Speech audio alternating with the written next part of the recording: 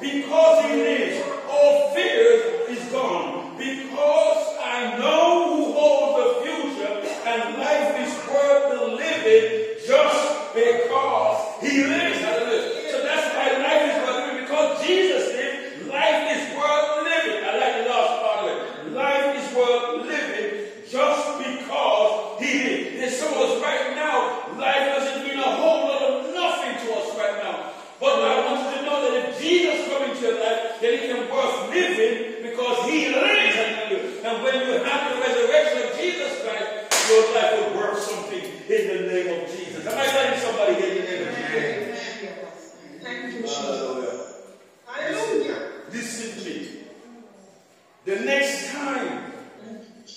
time you see a butterfly soaring, the next time you see a butterfly, and you will because we're coming to that time now.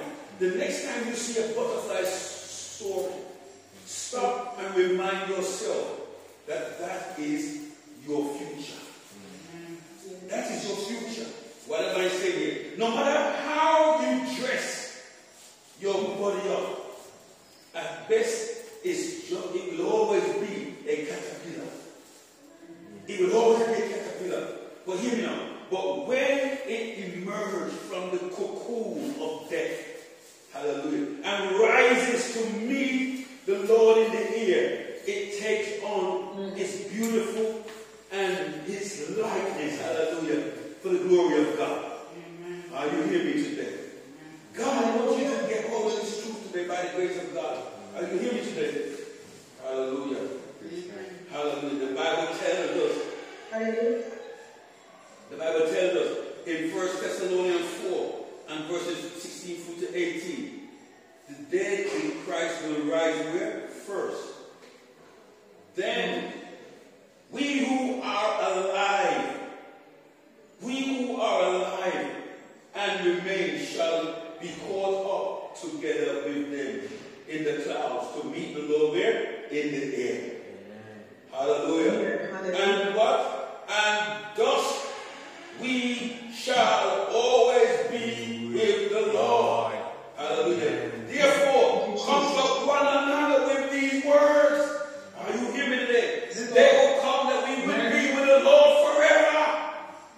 This world is not our home. We're just passing through. We're pilgrim. We're on a journey. Hallelujah. So, my friend, if you spend your bed down here thinking that this is the place where you're going to be forever, honey bunny, you're making a mistake. This is not the place. We're only passing through. Amen. Hallelujah. We're passing through. You got to get hold of this truth. We're passing through. But you got to understand, since you're passing through, then you need to know that the purpose for which God has called you, so you can fulfill your God-given role and purpose upon the face of the earth. Hallelujah. That when you stand before God, he can say, well done, my good and faithful servant. Hallelujah. Come into the place of rest. Hallelujah. In Jesus' mighty name. Amen. Amen, somebody. I'm coming down now. Glory to God. Are you hearing me today? Amen. Hallelujah. Hallelujah. The resurrection is one of the most powerful truths that we can ever imagine. And it is the basis for our faith, for our salvation, for our walk in the Lord. Are you hearing me today? So you've got to make up your mind. And once you make up your mind where you want to stand with God today. Glory to God.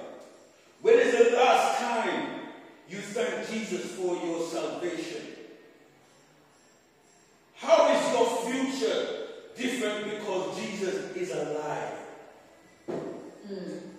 Think about your life. Where is your focus? Where is your focus? Does it need to change? Think for a moment.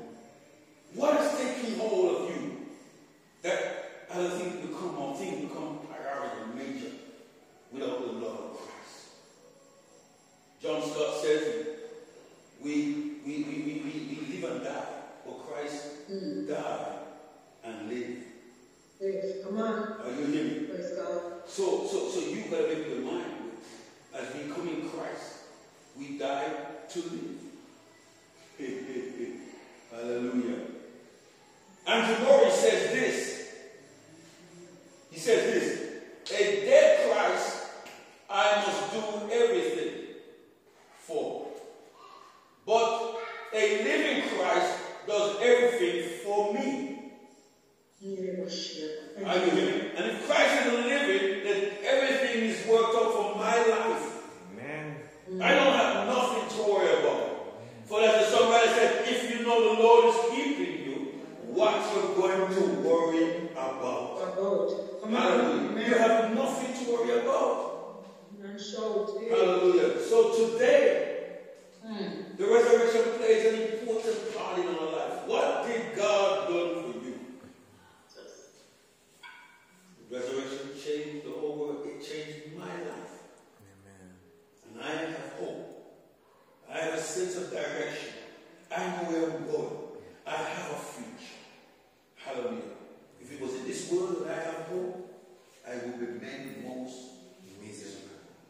But I thank God the day when Mary and Martha were walking down to the tomb and wondering if all the stone is going to be moved. Can you imagine? Can you imagine?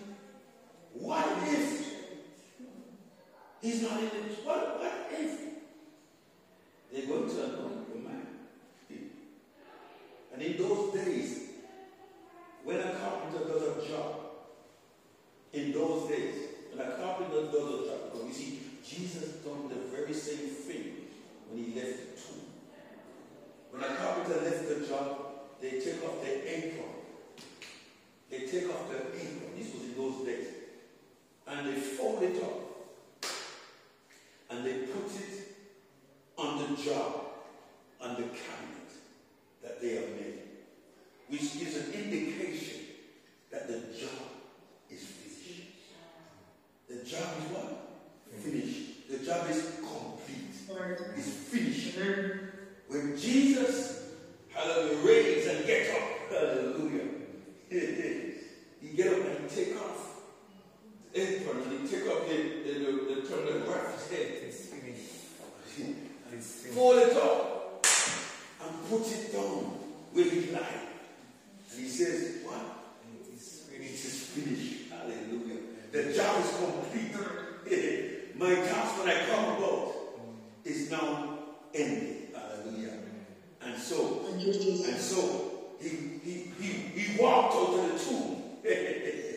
He's risen up. He walked out to the tomb. And so by the time Mary Magdalene got to the tomb, hallelujah. I don't know what I'm saying all this now. But by the time they got to the tomb, the stone was already moved away from the door. They were wondering, what if the stone is there? But God already made a way. Hallelujah. Seeing an angel sit, hallelujah, in the right corner of the tomb, my God Almighty. Say, look, we know you come, but he's not here. He's on his way down to the town. Hallelujah. Glory to God. On his way down to the tomb, glory to God. And so they turn around and sprint and run. And the Bible says that they didn't say anything because they were so frightened. Are you hearing me? But God wants you to understand today. All that he said he came about to do has been accomplished for you and I. It is finished. He followed, put it on the place where you and I said, the job is complete. Thank you, Father. Hallelujah. I can imagine Jesus saying, thank you, Father. Thank you, Father. Thank you, Jesus. Thank you, Father. My job is now. Thank you. He was in the garden of Gethsemane. He was crying, how dreadful and painful what he had to go through. But now that he has done it,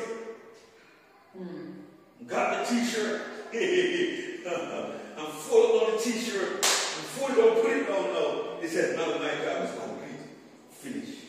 Redemption is made possible to mankind. Hallelujah.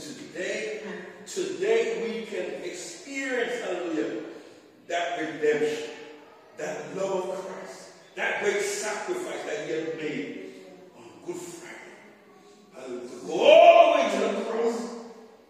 Glory to God. To take back that key that the devil has stolen from us so that we can get back our rightful position in the kingdom of God. Hallelujah. Today is a new day. Today is a new day. And today I want to take this opportunity to pray. To Hallelujah. To pray for those, hallelujah, who want to walk in the will of God, that His divine will and purpose will be established. Glory to God. We talk about the free things that redemption, that the resurrection of God. Talk about what we spoke about. Glory to God. What's the first one? Huh? Who? Hope. Oh yes, hope is the key to it all. Right? When we talk about forgiveness, we talk about focus, and we talk about our future. Yes. The new day, the resurrection, and brought to each and every one of us. Hallelujah. Let us stand for a few minutes.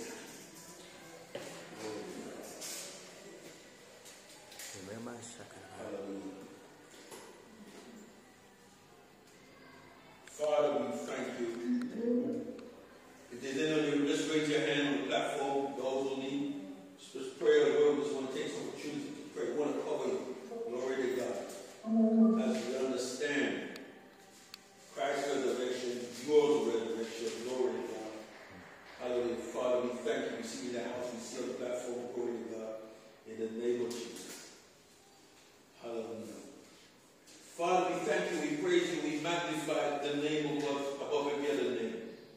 And Father God, today, for those who raise their hands today, Lord, I want to go closer to you, that your divine purpose and plan will be established in and through their life today. We pray, God, that you open up the way now, so that the glory of God will be ministered and coming upon their hearts and their lives, so that they, wherever they go, whatever they do, Lord God, they will be a blessing to those whom they come in contact in the name of Jesus Christ. So, Father, we thank you. We praise you and we adore you now for all that you've done and all that you're going to do as we put them into your hands now in the name of Jesus Christ. Let your will be done now as we give you thanks and give you praise now in the name of Jesus. Thank you now for all that you're doing and that you're going to do now. As we give you praise in Jesus' name. Amen. Amen. Amen. God bless you in Jesus' name. Glory to God. Hand back to our moderator in Jesus' name. Hallelujah. God bless you.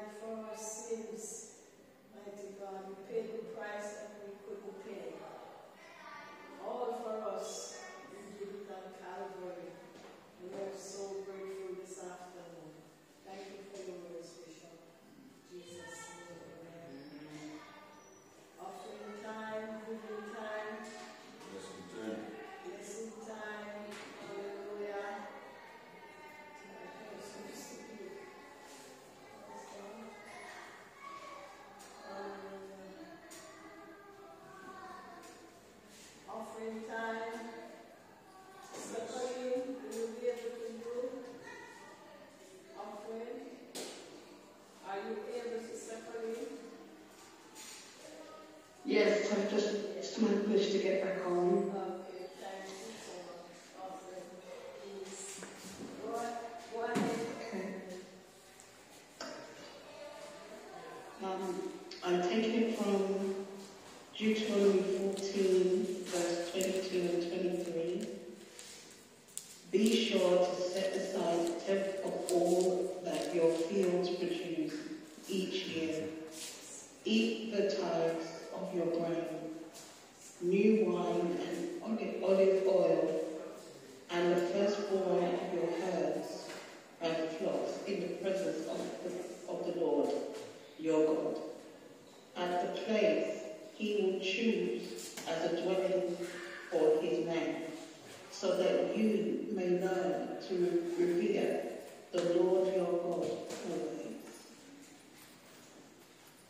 The reading of Deuteronomy 14, verses 22 to 23.